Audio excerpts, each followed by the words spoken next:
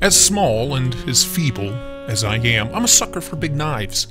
Jumbo, artisan proponent, the Benchmade super freak, things along those lines. I love them all, and I think it's because, to me at least, there's something so satisfying about pulling out a full-sized, and at times comically large, slicer to handle even the daintiest of tasks. And I swear I'm not overcompensating. But at the end of the day, I am a pencil pusher. A desk jockey, if you will, and my office attire doesn't always come with the pocket capacity to handle some of the previously mentioned pieces. And those tight and or shallow pockets have unfortunately relegated some of my favorite knives to the knife box, where they lie and wait, in hopes that maybe today is a Gene's day, or maybe, just maybe, he'll work from home today. Well, just when I thought that this problem was one I would have to shoulder and live with for the rest of my life, alone, Artisan Cutlery teamed up with Cerberus knives to bring us this.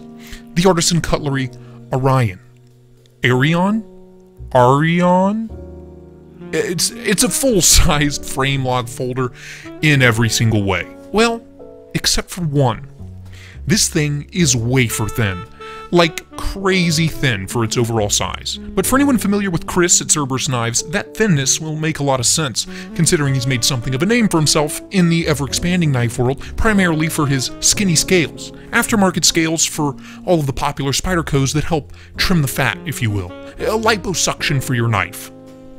So I guess it's only a natural progression to go from violently popular skinny aftermarket scales to designing your very own skinny knife. And let me tell you, Chris, brother, dude, bro, what took you so long? Now lately I've been on a large knife kick. Seems like every time a new piece arrives, it's rocking a 3.5-inch blade or bigger. And in this case, that S35V in satin finished drop point blade is coming in at 3.63 inches long, and opened up the overall length is 8.375 inches. So yeah, not minute by any means. This is a Framelock, and on the lock bar side we have this nicely stonewashed titanium and a simple and slim milled titanium pocket clip. But looking a little closer, you will notice the subtle milling lines left to both add a little intrigue and give you just the slightest hint of texture in the hand. But if I'm being honest, you won't even notice the subtle grippiness on the titanium side, because over on the show side, we have this in your fucking face burgundy or maroon micarta scale, and boy howdy, I'm just the biggest fan of this slab of micarta. And for the sake of slimness, there's no liner under that micarta. So as far as weight goes, this beauty is as light as a feather. Now, Artisan themselves call this color double coral red, but yeah, that's just it's just a fancy way to say maroon, or really deep reddish purple. Regardless of the name, I think it's sick, and sandwiched between the two sides is this nice clean titanium backspacer with Artisan Cutlery etched along the back spine, and it's all very nice looking, very clean, very classy. Oh, and Artisan also just announced a full titanium variant, coming soon. So to that, I say hell yeah. And also, I say what the fuck, now I'm gonna have to get a second one. Two of the same knife. My fiancé is gonna kill me. Now, as far as hardware goes, very minimal. 2 body screws and the pivot screw. Lovely. And on the pocket clip, to keep the profile as clean as possible, the screws are secured from the inside. So, no visible pocket clip screws. A feature I keep seeing more and more of, and one that I really appreciate. Overall, I just adore the simplicity here. There's nothing too insanely flashy, and I cannot get over how fucking thin this thing is. It's so big, yet so small in the hand and in the pocket. And now moving on to that beautifully done blade, the high polish belt satin gives off a nice rainbow of colors in the right light, and although it is a fingerprint magnet, you won't even notice as you spend hour after hour breaking the recycling down into the tiniest pieces possible, and slicing up yesterday's junk mail into curly little ribbons.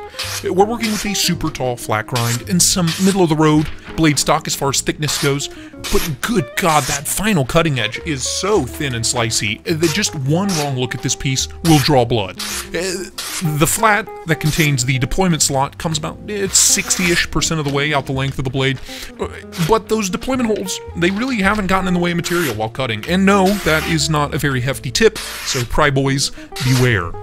All in all, the blade cuts just as good as it looks, and the blade steel being at 35 means you'll be able to keep cutting for a good long while.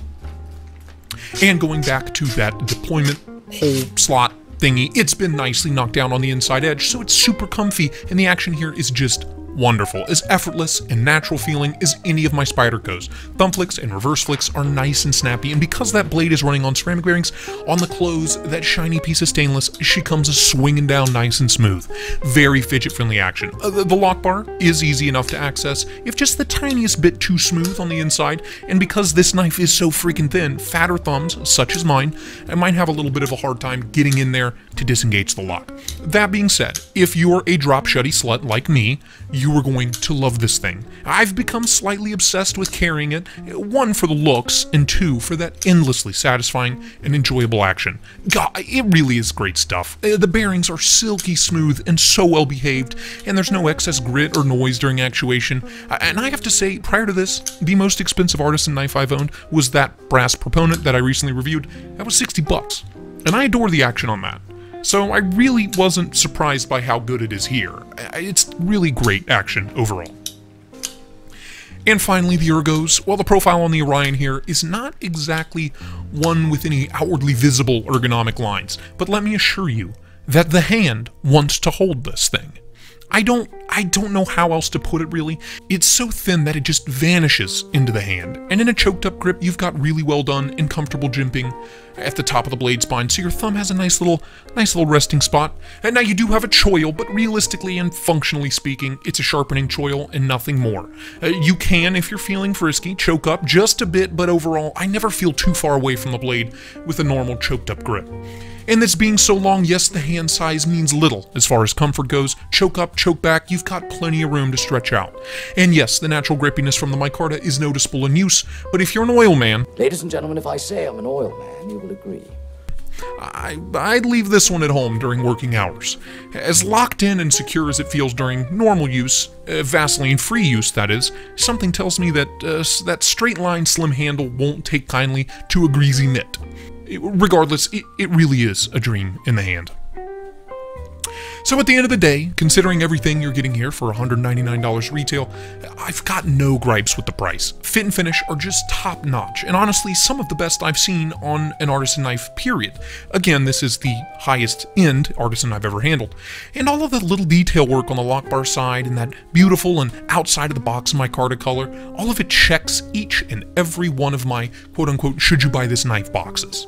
And if you haven't seen my unboxing, be sure to check it out because the packaging that this thing comes in is both impressive and equally outrageous. Just go watch the video, you'll see what I mean. And now the first run that hit retailers recently went pretty damn fast, and everywhere I've looked has this marked as sold out or coming soon. So if you like the looks, be sure to keep an ear to the ground as to when that next run is coming out, because everything about this knife has met or exceeded my expectations. And as is usually the case with my reviews, if you like the looks, you will most likely love everything else about the Arion. Whatever, dude, you like every knife you review. Yeah, well, fuck you, man. That's only because I paid for all the knives on the channel. And I only buy things I know I'll like. Yeah, I know. That's why we've had ramen 3 times this week, and all that's left to drink in the fridge is a single fucking Miller Lite. What the fuck, dude? Can I finish, please? Huh? Are you gonna let me fucking finish? Shut the fuck up and eat your ramen. Jesus. Sorry, don't mind him. He's just mad because I finished off the bourbon. Anyway, until next time, thank you for watching. Bye-bye now.